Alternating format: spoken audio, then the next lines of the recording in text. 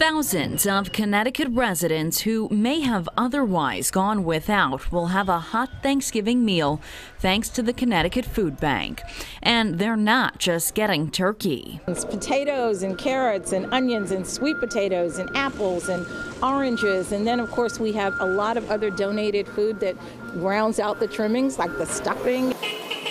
The Connecticut Food Bank collected and gave out more than 18,000 turkeys this year, many of them coming from donations from the community. We probably had over a dozen food drives, and then of course we have our own food drive here where families come and they drop off food to the Connecticut Food Bank, and we probably have another 24 food drives where it's just offices that decided that, or organizations that they just wanted to bring something to chip in, and so it's really been a community effort. And we are so excited. This is our Super Bowl. Local pantries placed these orders last month based on how much food they thought they would need to serve those in need on Thanksgiving. The Coast Guard out here this morning helping pantries load the food up. Normally we feed from 60 to 100 people, but Thanksgiving sometimes it's upwards of 200.